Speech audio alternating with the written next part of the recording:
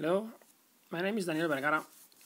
I am the responsible of the development of those applications, and today we are gonna see how to work with the gear stress application developed for Android.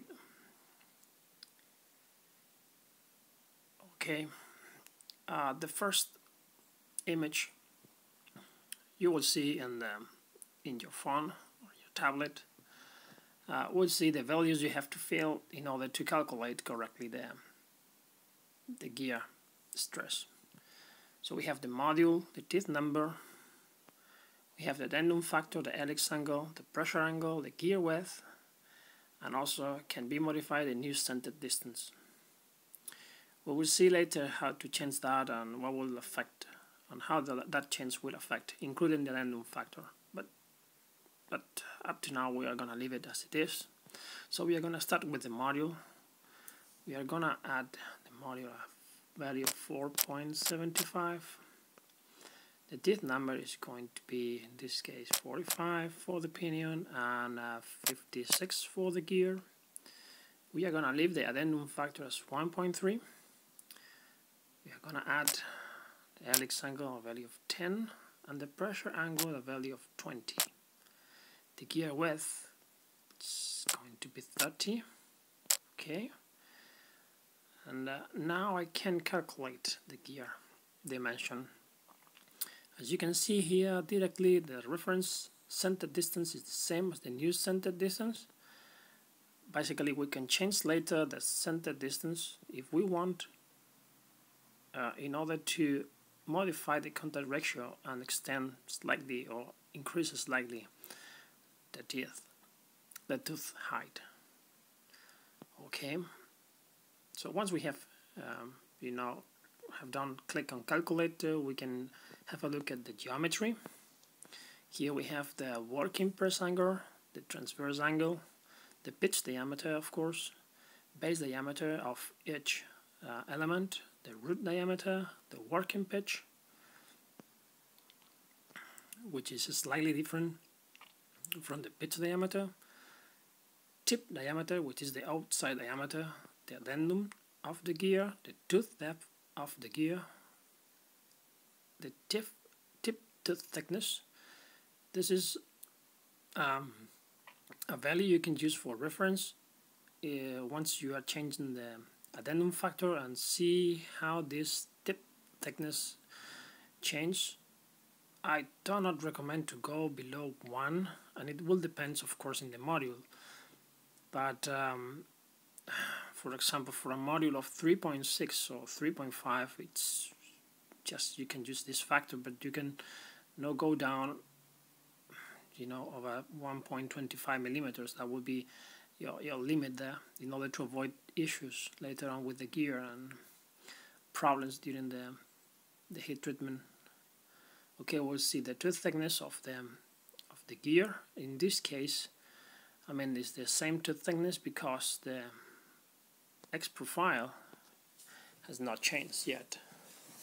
So we have the root tooth thickness, and that will give you an idea about, more or less what will be the geometry of the gear pair. So we will see also the contact ratio. Okay, and that's all what we have on geometry.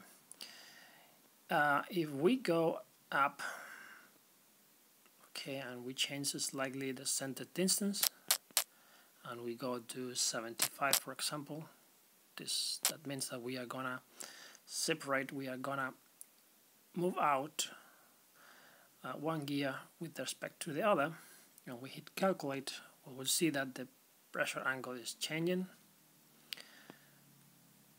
The addendum of the gears changes slightly. The tooth thickness also changes slightly, and you can see here that the X profile, the total X profile of the gear pair, has now a value of 0.04.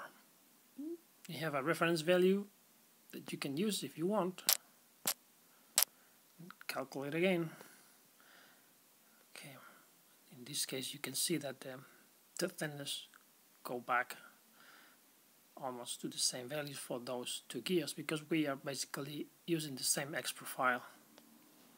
Okay. Another change, you can see here the tip thickness, the tooth tip thickness. If I change this to 1.4, for example, this one, I want to make this this gear or this tooth taller. I hit calculate. You can see the tip thickness here change. The tooth depth for that gear is now longer, or if it is bigger compared to the gear.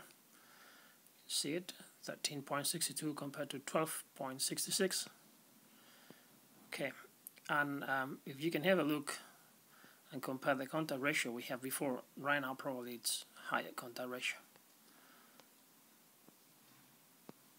Okay.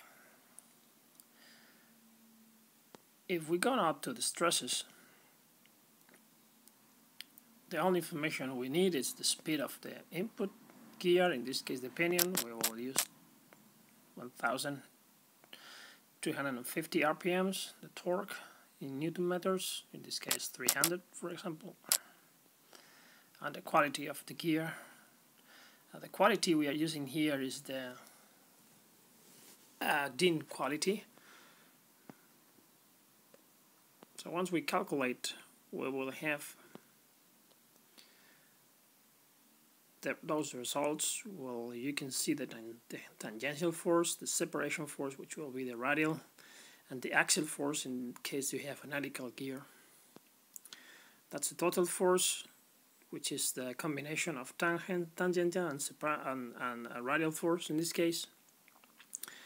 And now here the contact stress of the gear mesh, the root stress, and the life of that gear mesh.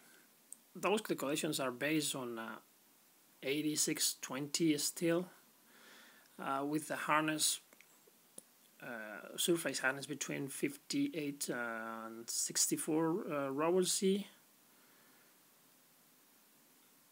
So you can have a look and see how your system compared to that. But I mean, it cannot be used for example for parts or for gears that are not heat treated in this case. And well, lately this is the power losses. We have a power mesh that is going through the gear. The efficiency of that power of that mesh, and the kilowatts losses through the mesh due to the effect of sliding and the gear mesh by itself, let's say. And the last calculation that we can do is an approximation of the windage losses. If we put here the immersion of the pinion and also the gear, you can see here the line of oil. What would be the portion of gear and pinion that will be immersed in oil? In this case I have added 10% for both. If I hit calculate, I will have the windages losses. I have to say that this is quite, let's say, an approximation of that. Is something that it goes exponentially increase. I changed that to 50%, and it's related to speed and the size of the gear. You can see that with 50% we are going, I think it was 30 or 50 times more than we have before. So it can give you an idea about what would be the losses you have there. So that's it. Hope you can use that calculation.